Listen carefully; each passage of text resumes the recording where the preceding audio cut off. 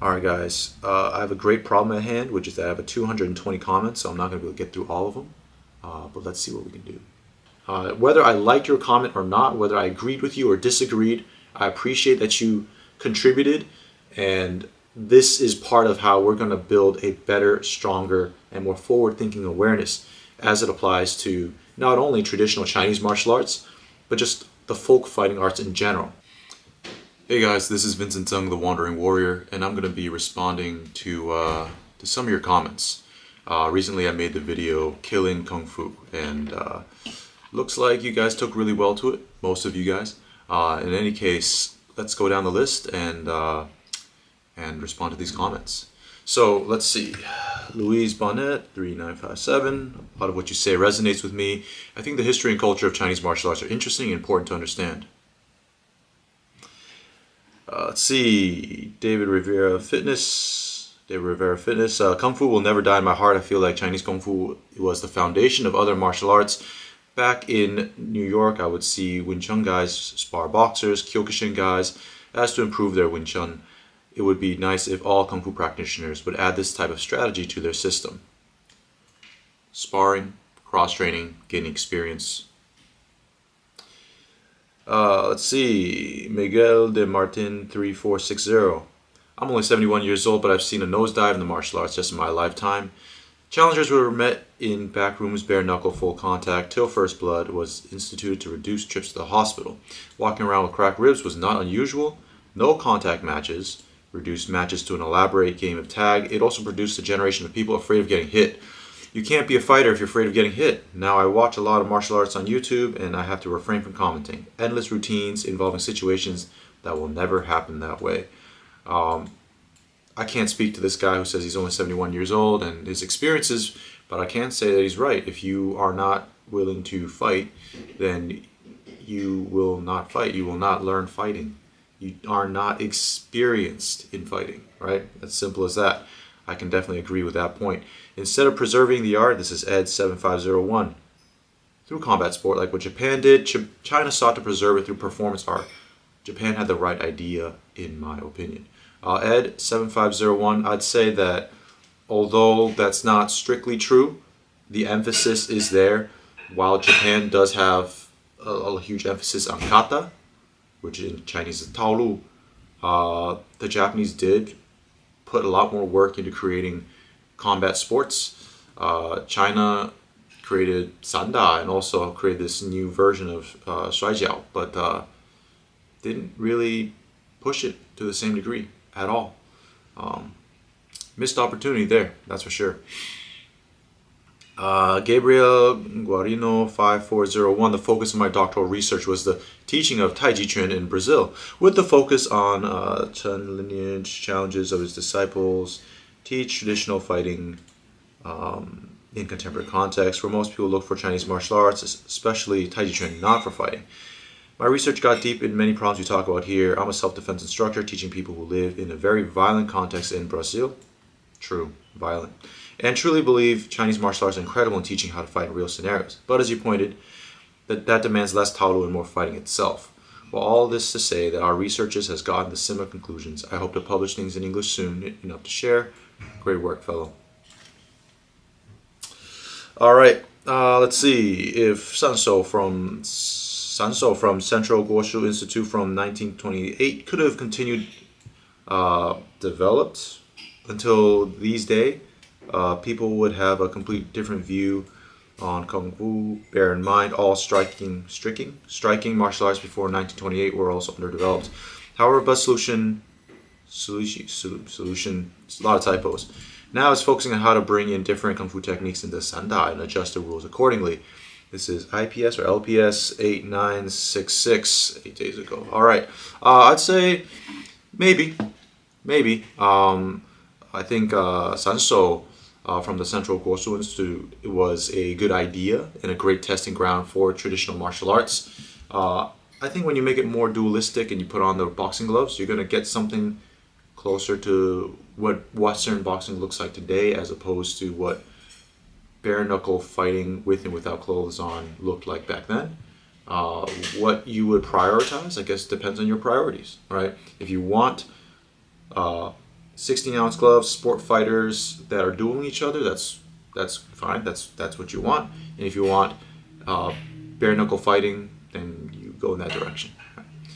Don't tell me you can't bare knuckle fight. Look, the Kyokushin guys do it, and Kudo is doing pretty good, and it's based off of Kyokushin.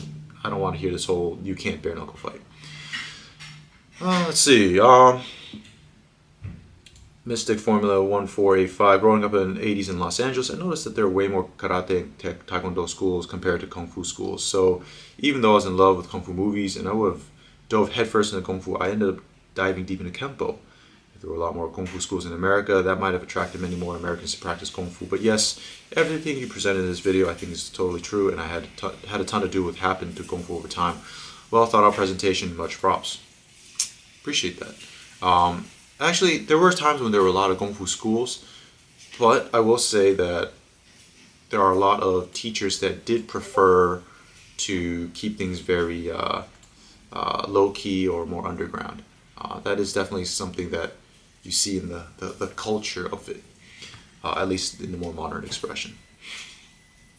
Let's see. What gives me hope for Kung Fu returning to effectiveness is the HEMA, Historical European Martial Arts movement.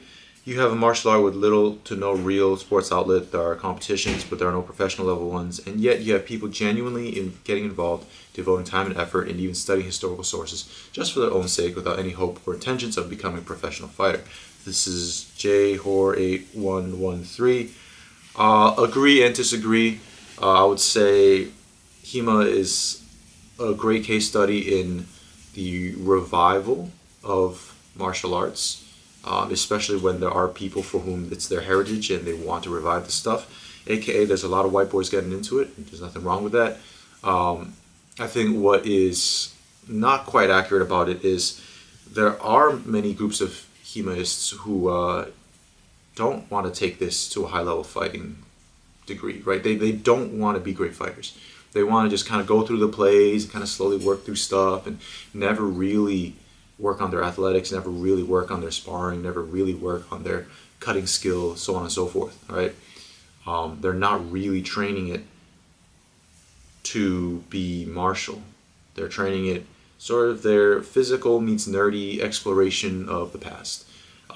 There's nothing wrong with that, but I think it's hard to call yourself a martial artist, or it's hard to say that you're really spending time practicing martial arts if you're not being martial about it, right? That's my opinion. I think there's a lot of bullshit there too, but I think their ability to build something of a community is not bad, and I think that they have a lot of lessons that we can learn from. So I would say they don't necessarily give me, personally, they don't necessarily give me hope, but they're a good case study, and you know they're encountering some of the same pitfalls that some of the traditional martial arts have in an even shorter time, and I think that tells us that there's a lot of cultural, socioeconomic factors that play that we got to keep in mind. Chatty, what's up, man? He says thumbnail fire. There's an online program that, okay. Koreans never had a strong empty-handed martial arts history. That's Maharlika AWA. Him and Manaz 97 are going at it. You know what? I don't really care. You guys do your own thing. You guys both have some good points, but you guys also kind of downplay the points that the other is making correctly a little bit. I don't really care. You guys have fun with that. Korean martial arts and their you know, that stuff. Let's see. Shaolin LT, thanks for naming something many of us are thinking about. No problem, bro. Finger Laser 7. Closed door, praying mantis, singing, body train are deadly. Deadly for sure. Keep those doors always closed. Yeah, whatever. I don't care. Ziggy Dog 5091. The combative aspects of traditional Chinese martial arts is preserved in the West and in Southeast Asia. It is rich with effective combatives that have been mostly lost on the mainland. Don't know if they're completely lost on the mainland. Mostly lost, sure, because most of the people on the mainland aren't practicing Kung Fu no more. I don't know how well they're preserved in the West and Southeast Asia. I can say that there are people preserving it, but that's not the point of my video. The point is that the culture and the socioeconomic demand for that stuff is not quite there. And so even where it is being preserved, it's a fading culture, or it's fading in relevance.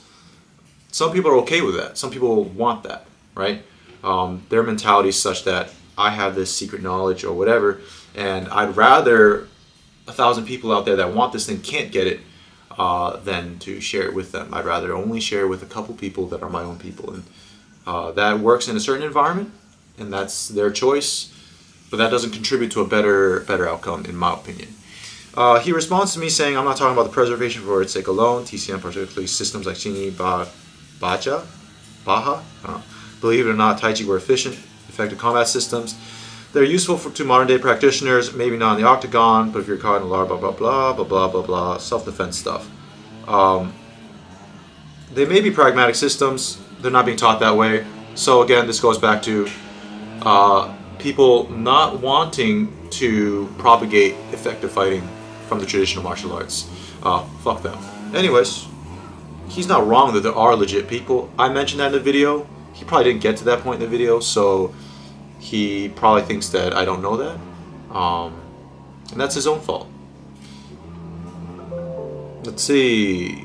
Ving Dragon, I'm glad you touched on a sensitive topic, blah blah blah. Thank you. Galen McDowell 3823. Your points are well thought out and presented well. I think you hit the nail on the head. The emphasis on forms or fighting functionality needs to definitely be emphasized. Agreed. This is the best explanation of the issues I've seen. It takes a lot of research and experience to understand what actually happened with these fighting systems, and most people have no clue to even begin learning about the history. From someone who has learned from a more combat-focused teacher, I can't express enough thanks. That is Mr. C5200. Hey, I appreciate that. This is why I put this shit out there. You know, this is both for the Kung Fu heads that have been really putting the work, and also the people that are kind of new to this stuff or have never done traditional Chinese martial arts but find it interesting. This is for you guys, right? For the people that believe in this stuff dying out, or believe in going about things in a way where most people that get taught never get taught the real thing. You guys are part of the problem I'm talking about, right? So that's a matter of perspective. Some people like the way things are headed, and again, for me, I don't. Boxer Rebellion and Mao with the Cultural Revolution especially changed it.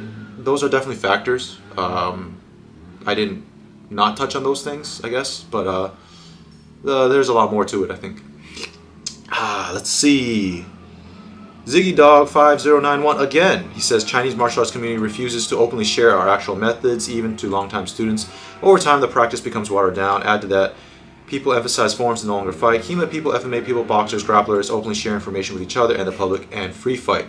I do agree with that. And you know, if you look at Chinese martial arts more from the mentality of guilds with special knowledge, special techniques, special professional practices in a way, especially back when they're openly fighting a lot, that means that they're not going to want to share their information. This is not unusual for a lot of traditional Chinese martial arts or traditional martial arts around the world, right? This was information you didn't share with everybody. That said, when you openly share ideas, improve upon them, assimilate with them into your system, and keep improving, you have more people improving at a consistent rate. If you want more people to improve at a consistent rate, then don't do it that way. If you want a few people to have an advantage over people who don't know, then do it the way that they're doing, right? So, I mean, like I said, I don't know that there's right or wrong, but there's definitely right or wrong for me and what I'm about, what I want to put out into the world. Great video, and that looks like a Hanwei Oxtail Dao. Cool. Yeah. After 10 years of TCM reforms, I knew I was missing something. You're dead wrong. About 3 years of hard training, I learned more about actual fighting my first week than I had in all my previous training, etc., etc. Glock Boxer. Thanks for sharing your experiences. Gray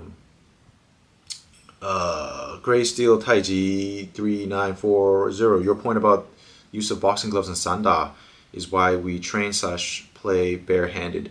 Though loads of people comment, quote unquote, put gloves on, bro. Great video. Do both. Gloved, ungloved.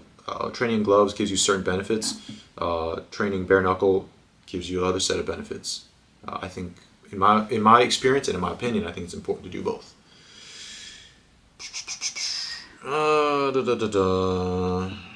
Ethan Noble, thank you. Good explanation of history.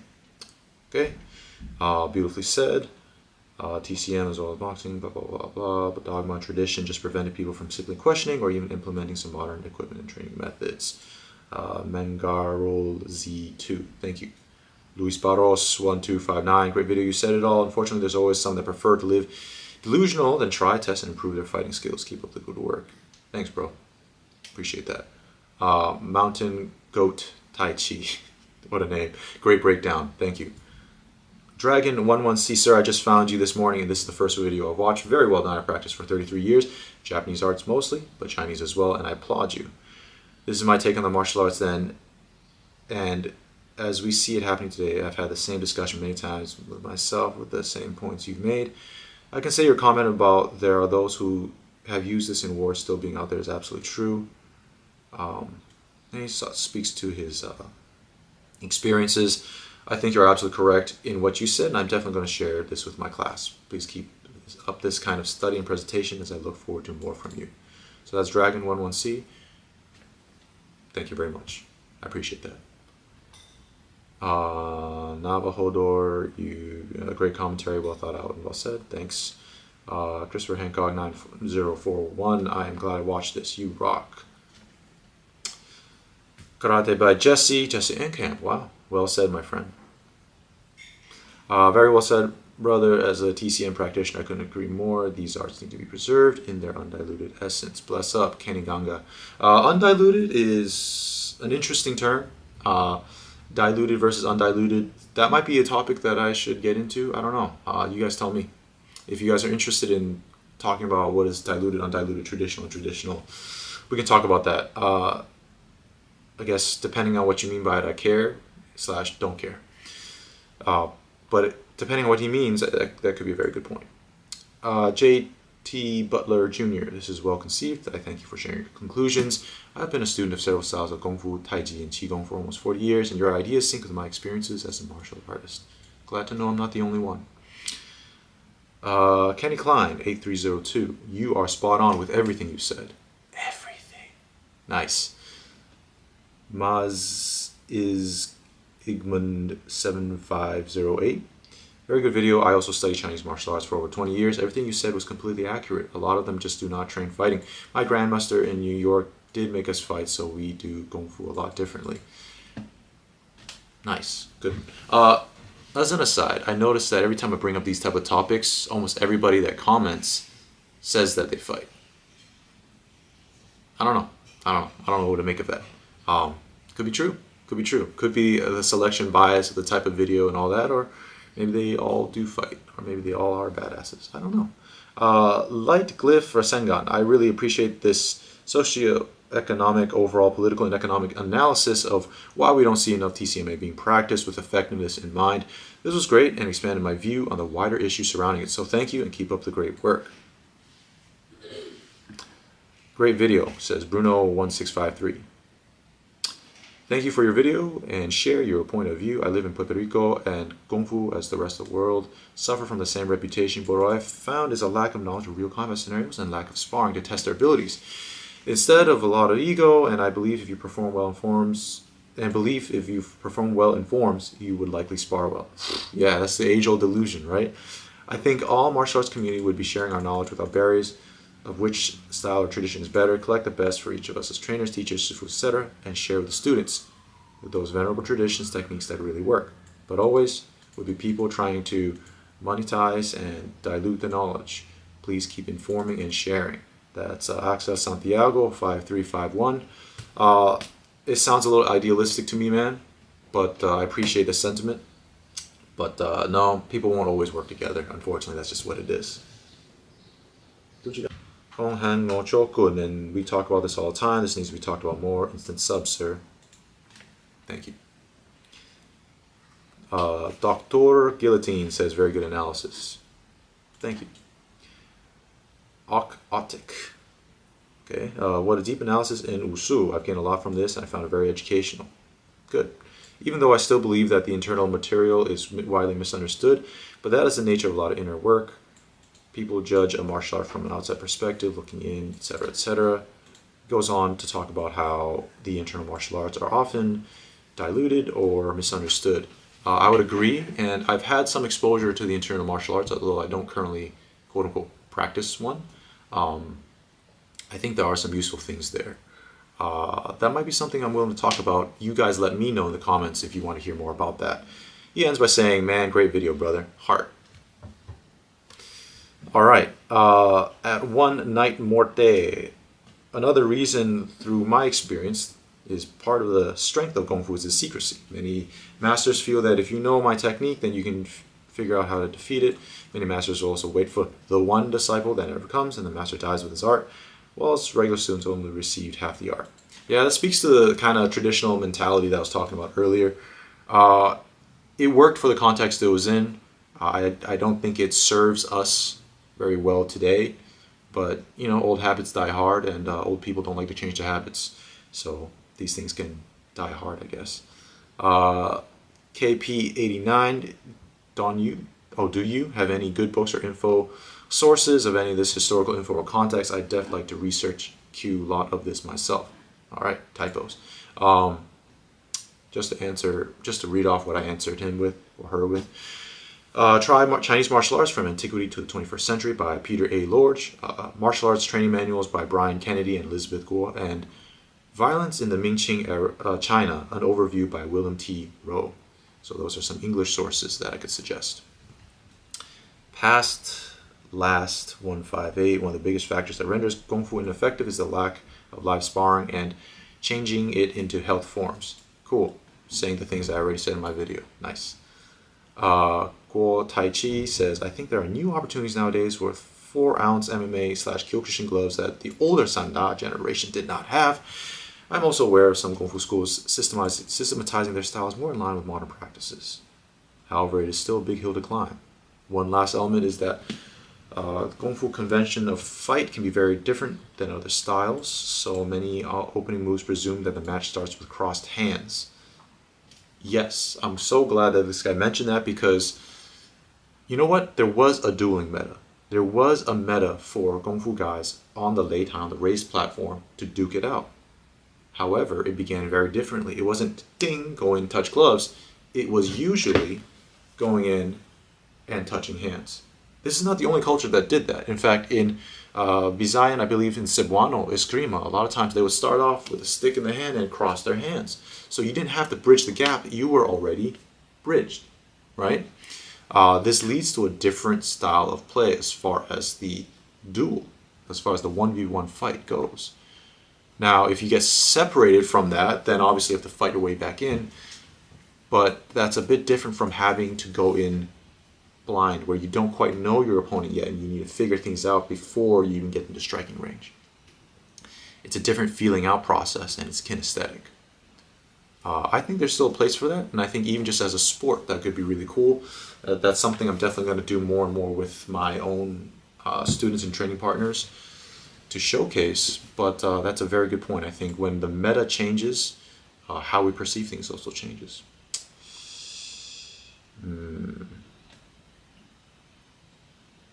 Jade Rebel.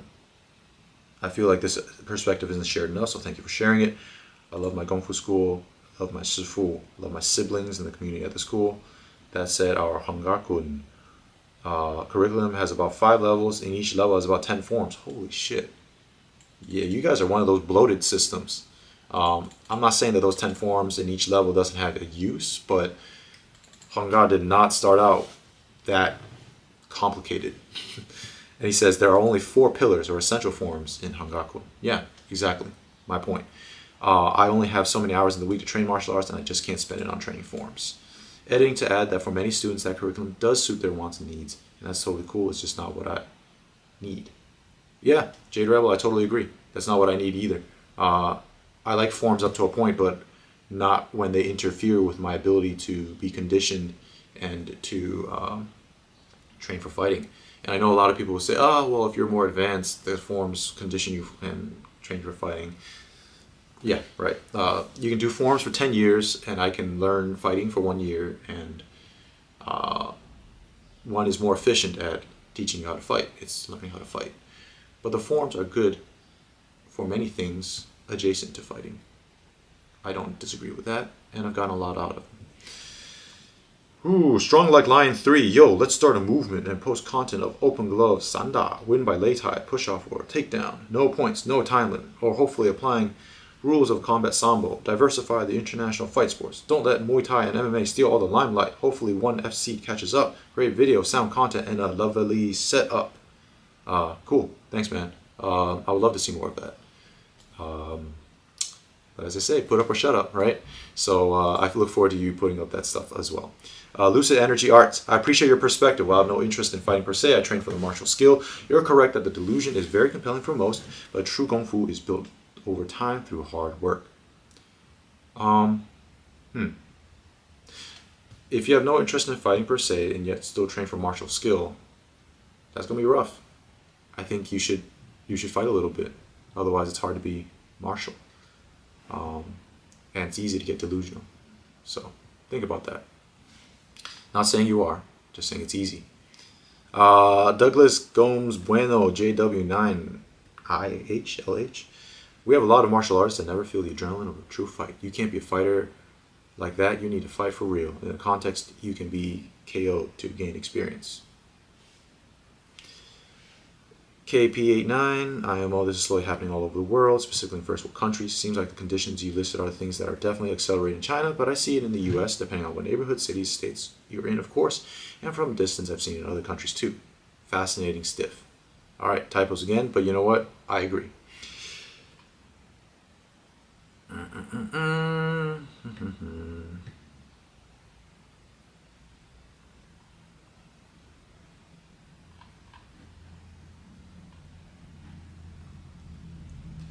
Alright guys, I have a great problem at hand, which is that I have 220 comments, so I'm not going to be able to get through all of them, but let's see what we can do.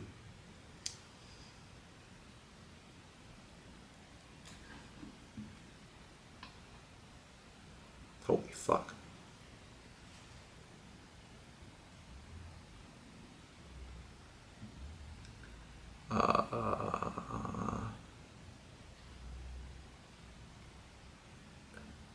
Kung Fu practitioners need to start practicing the application of the techniques and do at least some very light sparring. It doesn't have to be kickboxing or MMA, but with enough resistance to see these techniques don't just magically work every time. But a big problem is many instructors don't know the practical application of their techniques because they were never allowed to question their master because it was disrespectful. Kyle Wavy 6206. Yeah, these are things I mentioned in the video towards the end of it, which a lot of you didn't get to, but it's okay. It's there in case you guys ever want to go back and learn some more. Yeah, I agree. They need a pressure test, and a lot of them don't. Hayes McGee 801. This is a great discussion. I think it echoes across the globe and can be almost verbatim be said about the majority of martial arts. However, I may offer a point of hope, and he talks about karate. There's like 3 paragraphs of this. I'm not going to read it to you guys, but I would just say that I agree. There's hope. Karate is a little closer to accessing that kind of stuff, but as far as the material that's in Silat or Chinese martial arts, I mean, it's there. People just have to put it out there, right? Expose it. Let's see. Jared Sizemore 3108. I wonder how different Sanda would be if they had MMA gloves and Swijiao jackets. Probably more similar to Kudo. Well, I've done that, and you guys can look it up. I've done a competition like that. So there's a lot of praise, and there's a lot of people agreeing with me, but they're in their own words, so I'm going to skip through all of that, because you guys can go through the comments and see all of that and like it and agree too. I absolutely agree with these points. However, I think we also need to add Wu artists making Kung Fu look like a joke to profit. They aren't delusional. They know exactly what they're doing.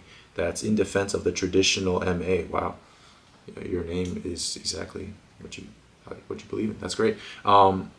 There's definitely a lot of con artists out there. Facts.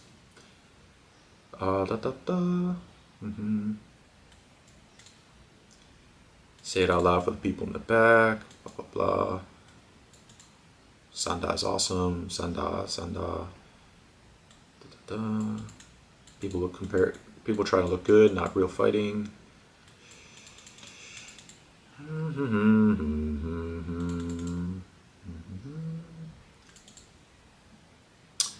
All-Seeing Eye 401. Watch Sansho Sanda to know Chinese Kung Fu. The performance side is called Wushu. The fighting style is called Sansho or Sanda. Great fighting. You did not watch my video, so let's see. Simple. My teacher's way of explaining this is don't make it a job. If it's a job, you're not going to make the student better than you. You would have to leave out the crucial parts, and you won't see it as a friendship or apprenticeship to make the art to a new level. That's because y'all got a starvation mindset and don't believe in making the next generation better than you and investing in the next generation as a way to profit and succeed in life, but rather you believe in holding secret knowledge over other people and never letting them surpass you. Blue Moon Way. That worked, again, in a particular context. I don't think that's the best way moving forward. But for all of you who would prefer that way, please continue doing that. And for people like me who would rather genuinely invest in the next generation and the people that I teach, not be deceptive, things like that, I'm just going to not do what you just said. Not into it. Not into it.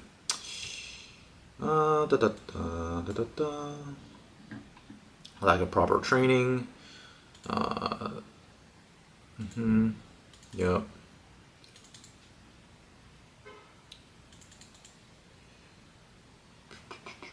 It depends on the fighter, not the style. Yeah, that's true, and also doesn't answer anything or say anything. Probably didn't watch the whole video. It's all good. If you want to find Chinese martial arts that prioritize combat, not performance, I look at the art of Gong Dao as practiced in the Malay Archipelago. Fun fact, the Gong Dao that's in the Malay Archipelago came from places like Fujian in Taiwan, Hokkien, Fujian. I do practice a style of Gong Dao. I'm well aware of that stuff. And yeah, they kept it alive and kicking for a little longer because they didn't have the Cultural Revolution and things like that. Yeah. Makes sense.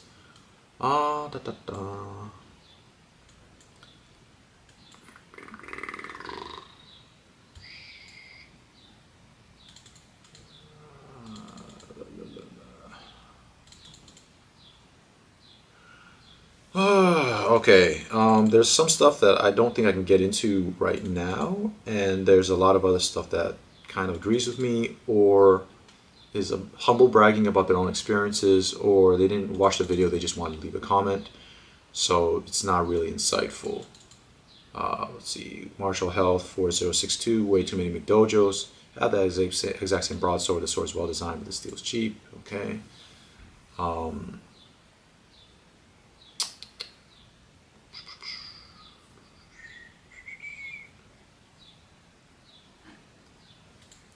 I respect your frustration, but agree with a lot of what you said. But I think glorifying the Qing dynasty is a wrong starting point. They weren't a Chinese dynasty, but rather Manchu invaders. They suppressed a lot of Chinese martial traditions, which is why so many surviving Kung Fu schools have the residual maximum of Fan Qing Fu Ming, overthrow the Qing, restore the Ming. This suppression meant that many martial practices could not be done openly, but rather had to be concealed, which has a lasting impact on why so many Chinese systems seems fixated on esoterica.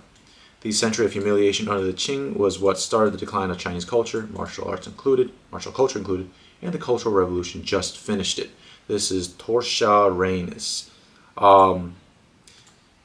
Cool. That's absolutely wrong. So let me respond to that, and that will end this video. Hey, thanks for sharing your thoughts. I want to address a few things you said. One, I didn't glorify the Qing dynasty. I expressed that these systems and styles came from the violence of the Qing dynasty, and they worked for the culture and the context of the time. Two, most martial arts were not actually suppressed by the Qing dynasty. They needed martially trained people to staff the Green Standard Army. They also encouraged people to try for the military examinations, which set a standard for martial arts, etc., etc. So my point is this. I'm not glorifying the Qing dynasty, but these martial arts came out of the Qing dynasty. That is the context they came from. Those are facts.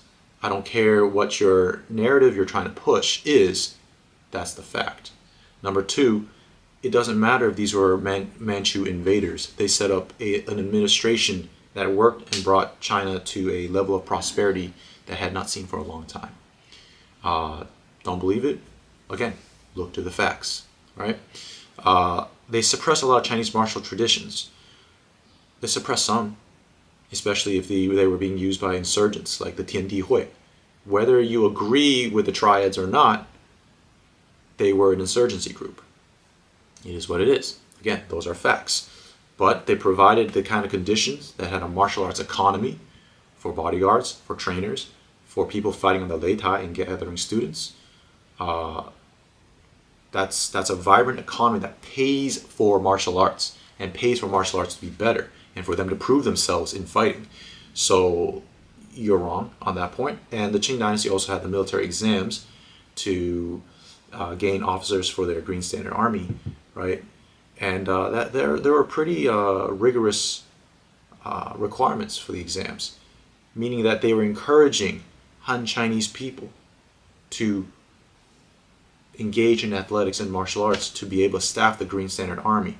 What was that for? It was a military police force to police the peoples of the empire, including Han Chinese people. So of course they wanted martially capable, they wanted militarized people that were serving them.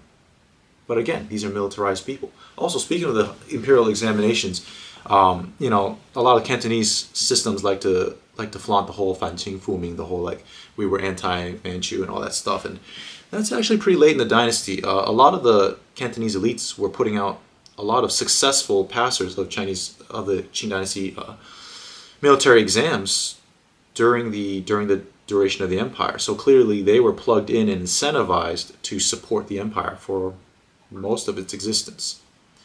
So anyways, get your facts right. You don't really know what you're talking about. What you're talking about is a particular perspective that's been overblown and popularized, especially because the successors to the Qing Dynasty are very big into Han ethno-nationalism. And I'll leave that to you guys. Anyways, I appreciate everybody that commented. You guys are definitely helping me out, and I really like the conversation that's happening here. Some of you guys are responding to each other in the comment section, which is what I love to see. I'm going to try doing more of these, you know, responding to your comments, because you guys deserve it. You guys put in the time and effort to, you know, give me feedback, give each other things to think about, and that's what I want. Whether I liked your comment or not, whether I agreed with you or disagreed, I appreciate that you contributed, and this is part of how we're going to build a better, stronger, and more forward-thinking awareness as it applies to not only traditional Chinese martial arts, but just the folk fighting arts in general, which, as you know, are starting to fade or go extinct. So, in any case, as always, thank you for joining me on my journey. I salute yours. Peace.